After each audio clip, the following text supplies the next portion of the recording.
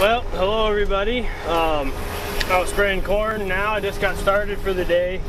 I did spray some corn last night, but I did not get any video of this. I was spraying that last night. I was just in a hurry and it was getting dark, so I just wanted to get done. So I sprayed about 140 acres yesterday. And I started on this field and I ran out, and when I got my sprayer loaded up, it was, I never actually got it loaded up last night. I guess I loaded up this morning, and now we're out here spraying corn. Again, I'm spraying, it's a chemical called Halex. It's a Callisto, Dual, and Roundup, or glyphosate. The Callisto is a broadleaf pre-emerge herbicide, and the Dual or Metulacor is grass pre-emerge, so it actually will keep the grasses and broadleaves growing for I'm hoping for 2 or 3 more weeks, and then by that time the corn should be canopied. There's a food plot there. You can see it's awful clean, and I'd like to actually wait until there's a few more weeds in the crop, so I'm actually killing a few more above ground. But there are places where there's weeds that are pretty bad, so I'm just gonna go ahead and spray it all. And the main reason I'm out here spraying a little sooner than I'd really like is because the window with this herbicide that I'm using, actually I'm not using actual Halex anymore. I've actually started to blend it all myself. It cuts about $10 an acre, roughly about half price, to mix it myself. So that's what I've started to do anyhow, and I'm comfortable with that. Some people wouldn't be comfortable with that because you got to put 3 ounces of this and 3 ounces of that, and just, you know, it's a little bit of a blending deal. But since I used to be a commercial applicator, I guess I'm used to that kind of stuff, mixing and whatnot. But anyhow, back to why I'm spraying it. I've got to spray it before the corn's 30 inches tall, and this corn's pushing 30 inches tall probably. I don't have a tape measure to go out and measure it. I went out and measured some of my corn, and it's pushing it, and I'd like to get some fertilizing done possibly this week if I decide to go that route. So I just need to get my corn sprayed, and this should get me until hopefully it canopies, and I shouldn't have to go out here with the sprayer to kill weeds anymore. I should hopefully get the rest of the year. Here you can tell there's a spot in the soybean field that was wet, and this actually was really wet in the corn. I was able to get it planted, but you can see I actually went around that spot over there. I apologize for moving my head so much, but I've got to keep my eyes on what I'm doing and try to keep this sprayer on the rows here. I'm spraying about 12 mile an hour. Yesterday the wind was blowing when I first started, so I was going about 7 or 8, I think, or not, maybe 9. I think I might have been going 9. But I was trying to keep my nozzle, my droplet size smaller, so I didn't have any drift or whatever. This controller, I don't know if I've really gone over this rate controller and how it works a lot. But this rate controller will actually, if I slow down, it'll put on the same chemical per acre, same gallons of water per acre. Or if I speed up, as long as I can pump enough water, I can go, you know, in between about 8 or 9 up to about 13 mile an hour. And this rate controller keeps it does all the math and puts out the right chemical for you. So it makes spraying is a lot easier job when you don't have to concentrate on going the correct speed and watching your pressures. Because I do have gauges down here. I'm running about in between 30 and 40 pounds of pressure when I'm going the speed that I'm going. But there's a soybean field across the road there. And for the most part, I guess I'm happy with how the weed situation. I sprayed that field last night, and in some spots that got grounded out. It's not the best looking corn in the world, but or you know there's weeds coming in it. But for the most part, I'm really happy with my weed control program that I've got right now. I gotta zoom out so I can see. There we go. Leaving a little strip there I couldn't see. I don't use my auto steer on corn, but it doesn't drive good enough to follow my rows of corn. I guess it is what it is. I wish it did, but it just don't. Move my line over so then I can go off my line instead of having to look at the picture. But I straddle 4 rows of corn, so my wheelbase is 120 inches on this sprayer here. Like I said, it works pretty good and everything. Everything seems to be going pretty good with it, I guess. I mean, not a whole lot to say about it except I'm just spraying corn.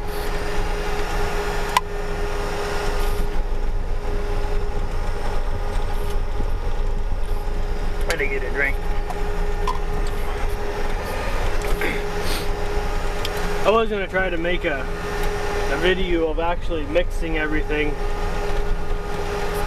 I don't know if I'm going to try to do that because I kind of got a little pattern down, and I'm afraid if I start jibber jabbering talking while I'm mixing something, I'll end up messing up, and we don't want that. So I think I'm not going to probably not this chemical, not when I'm blending this many things together.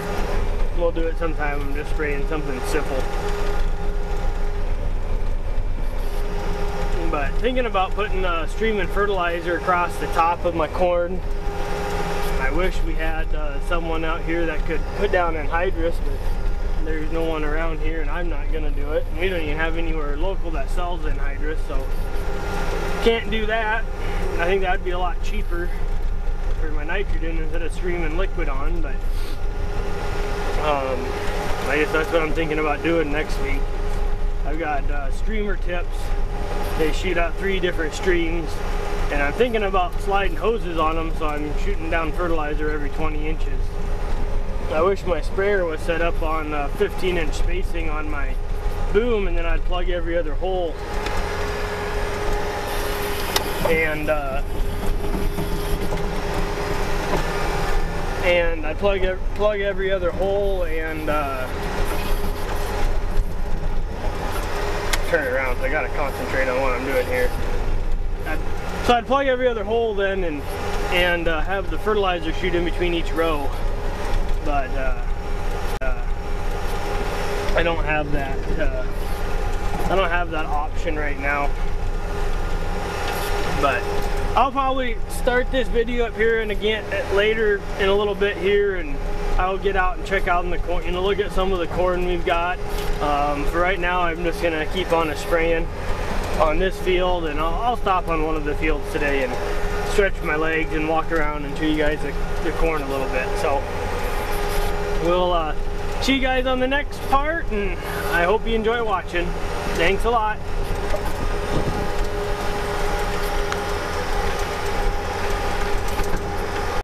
Well, good evening everybody here. My wife came out and we shot a drone video, and now I'm going to finish up my video I started this morning. This is the last field I think I'm going to get done today. And this isn't the best field that we have. It's probably one of our poorer fields. It's got some hard pan spots, and there's a creek that runs through it, and there's low spots in this field. And well, since we've owned this field, which we've owned it quite a few years now, and you know, we've gone no-till obviously on it, and we're no-till with everything, but we've actually been able to grow stuff. I'll show you the line where we used to not even plant past very often because it was just a waste of our time up here. And you can see it was wet when I sprayed. I left some pretty good tracks. Again, like I left a lot of tracks last time I sprayed. But you can see down in through this spot here, the corn's not very good. It's pretty spotty out there. but considering that this field we used to just kind of consider a waste, this field came a long ways. But there's a gate coming up here around this tree. This is probably one of the weedier fields too, but I'd imagine that the weed problem is somewhat from, there's the gate. We used to not raise much to the north of, so that'd be behind me. And from here up was pretty good, but we have a problem once we get up to the top of this hill. We're going up a hill right now, and it's really sandy on that end. And it's really sandy, so it always used to burn up. But I feel since we've gone to no-till, it's gotten quite a bit better, like a huge amount better. And actually here it would have been a couple of years ago, I spread this whole field, I covered it with manure. And man, that's really helped. I think helped the whole field. I'm sure it helped raise our organic matter up. So then it was corn that year. Then the next year, I guess, we planted it to soybeans. So then so there's corn after with the manure, soybeans.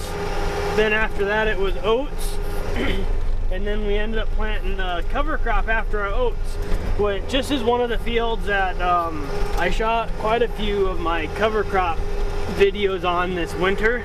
I can't tell you which one, I guess it was, but it was, you know, you can see along here, right up against that grass. It's not very good, but that is what it is. But anyhow, like I said, that cover crop I really think helped that bottom out down there on that end. And you can see this corn is very short, but it's all here. It's starting to hurt a little bit for water. You know, like I've mentioned before, we're short on rain pretty bad. But it is what it is. We can't change Mother Nature, so you know, I guess we'll have to just deal with the cards we're given. I know sometimes trying new things, whether you're trying to try new things or whether you're trying to make something work better for you and your operation or whatever, sometimes you just feel like you just need to quit or give up, or you know, you don't want to do it again, because you know, a lot of times when stuff like that happens, it seems like the weather has a huge part in say like a double crop, you know, double crop in soybeans and wheat or something like that, which we can't do that in this area. But don't blame the double crop on the failure if it fails, if it was a weather problem. Because you can't help Mother Nature, you can't outguess Mother Nature. It's just what it is. You know, this year, that'd be very similar to me saying on my oats or my rye and my oats ground that I planted millet on, or I will be planting millet on the oats, I guess, I think, some of it. That'd be similar to me saying, well, you know, I guess since we didn't get a millet crop, you know, we're not going to do that double crop, you know, oats and millet or rye and millet anymore. It was a failure. Well, it might fail this year, but you know, I know it worked really good last year. And you know, it's Mother Nature for you. You know, she's kind of a pesky little girl to get along with, and you know, if you're in this game of farming and you know, even you know, anything outdoors, you know, any kind of job outdoors, you know, you gotta go abide by the weather, and you know, you can't help if it don't rain, you can't help if it rains a lot. You know, you just gotta work with what you got, do the best that you can with what you got, and just continue on. You know, that's just how the cookie crumbles. You know, and I think most of the people that probably watch my channel, I'm pretty sure most of them are in the egg industry anyhow. So I really probably don't gotta say anything, or you know, along the lines of what I'm thinking. But you know, in the egg industry, you gotta be awful hardy. You gotta have all your ducks in a row. You gotta think every decision through thoroughly, and you know, just make sure you know what's going on in your business, because you gotta make sure you can cover your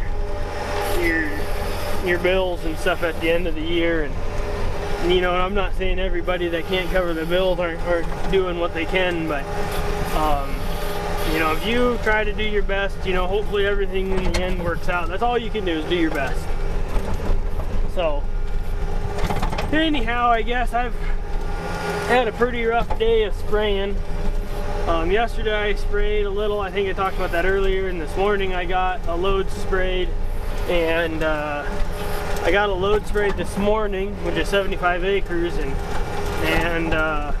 it just seemed like the sprayer wasn't working quite right. It just wasn't putting out the right water.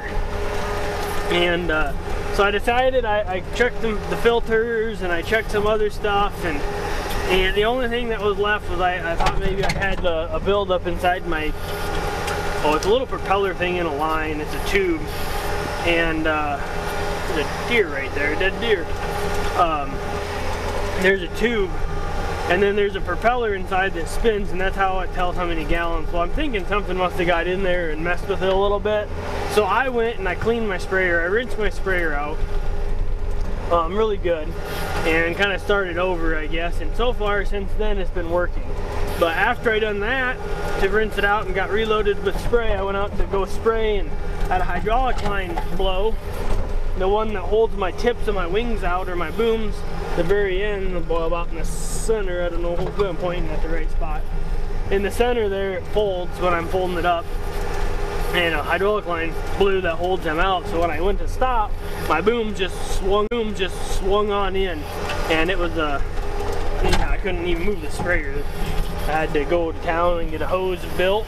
Luckily, there's good mechanics in the area, or a good mechanic in the area that doesn't live too far from his shop, and I'm friends with him somewhat. So I called him, and he said, "Oh yeah, if you need a hose, I'll make you a hose." So I appreciate him for that, and need to be more people like that in this world. That'd make this life of ours a lot easier if we had nice and easy people to get along with all around us, but that's not always the case anymore. But anyhow, I guess we're just out spraying along, and I think this will probably be the last load I get sprayed today. I've got roughly 300 more acres to spray. So I guess it is what it is. I guess, I don't know, it'd be nice to get more done, but I'm afraid my next field that I would spray is about 15 miles away, and it's already 8 o'clock. So by the time I get my spraying here done, man, this is really weedy right here. I'm glad I'm spraying it. Man, it's bad. Really grassy. By the time I get done spraying this load and then reloading, I don't think I'll have time to go to the next field. If it was just down the road a half mile, I probably would, but considering it's 15 miles away, it's going to take quite a while just to drive there. So it is what it is. I guess we'll quit, and hopefully tomorrow the weather's good. It looks like the wind's not supposed to blow too bad tomorrow, so I'll probably go ahead and get started tomorrow at a decent hour, and hopefully nothing goes wrong tomorrow, and I can spray about 300 acres tomorrow and call it good for spraying wise. I'm going to talk to you guys, I think, on the way back here, one more pass, and show you the little spot that still's not doing worth a crap because of the hard pan. I'm going to try some other stuff with it, I think, and keep trying different things with it. I know what we've done so far with cover crop and stuff has helped it quite a bit. It's just not to where I want it yet, but you know, so far, like even right here where I'm at now, this is really good corn considering that we're dry and stuff, and it was really weedy at one point in time. I'm sure you guys can see the weeds down there from the first time I sprayed, but you can see out here in this bottom, but there's a creek or a draw that runs through right from those weeds over there across the road and through here. So this spot's just a low spot in the field, but I really am hoping I can get it to drain better without you know, tiling or anything like that. I think in my area, ground's not worth tiling. I'm actually really considering planting this field to alfalfa sometime here. And and like a grass that'll grow in the bottoms well, and use some of that moisture up, like some type of a reed canary or tall wheat or something like that, and that'll hold up to them saltine or saline spots a little bit better. So that's what I'm hoping maybe I can do with this field, and see if we can get rid of them spots altogether. But like I said, this field has came leaps and bounds since I remember us buying it. It was not a very productive piece of ground when we bought it. I think we've owned it for, well, I'm 29, I think, or so. So we probably owned it for almost 20 years, I guess, 15, 20. Can't remember how old I was when we bought it for sure, but you know, that's a lot of years, I guess. But you know, if I can keep improving it my whole life, another 20 years down the road, when my son's wanting to start helping farm and making decisions or whatever, if he chooses to do this job, you know, could be growing 300 bushel corn here. You never know, which I kind of doubt it. But I know there's people around me that say in my lifetime we're going to be raising over 200 bushel corn in this area all the time. I don't know if it'll happen or not, I guess, but you know, I raised some 200 bushel corn last year.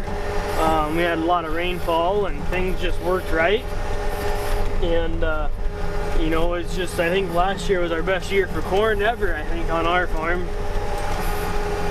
And it was really fun combining that good corn. And I didn't get to combine any of the soybeans. Me and my custom combining buddy, which his name's Ted also, we combined his corn together like we normally would, and just with what the weather done and whatnot, he ended up switching over to combine soybeans, and I stayed on combining corn.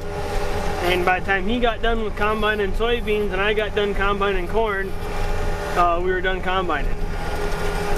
So we never combined any together hardly, except for about 3 days. And we just split everything up and divided out the income from that. Well, my dad, I guess I work for my dad when we're custom combining, I guess. But anyhow, we divvied up that, and he ended up doing all the soybeans. I bought a different soybean or flex head last year, and I never even got to use it. You can see this ground, maybe you can see on the video, you can tell it's a little bit wet when I'm driving across it yet. It's not muddy, but I'm definitely sinking in a little bit. But that's that hard pan ground, like I said. You know, but this spot's progressively getting smaller, so I'm happy with the progress we're making. I wish it would be overnight, but that's not how things in this industry work. You gotta be patient. If you want instant results, play Farming Simulator. And that'll get you a lot further with instant results, I guess. I'm not saying Farming Simulator is bad. I'm just saying if you want instant results, don't start farming, because you'll have a rude awakening. At least Farming Simulator is free.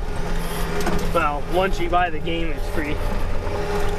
The real farming, you know, what we're doing here, once you buy the game is the cheap part. You gotta actually come up with all that cash to make it work.